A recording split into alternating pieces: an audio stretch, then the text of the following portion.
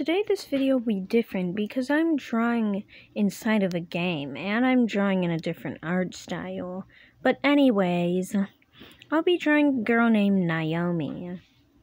Naomi would always go outside at night to talk to the stars. The stars were like angels, always giving her life lessons. Like, treat people the way you want to be treated, or to love one another. But one day, Naomi's family was going to hang out all day, and Naomi was angry because she wanted to talk to the star angels. But then later, Naomi remembered a life lesson that the angels gave her, is to love your family, because that is a gift from God.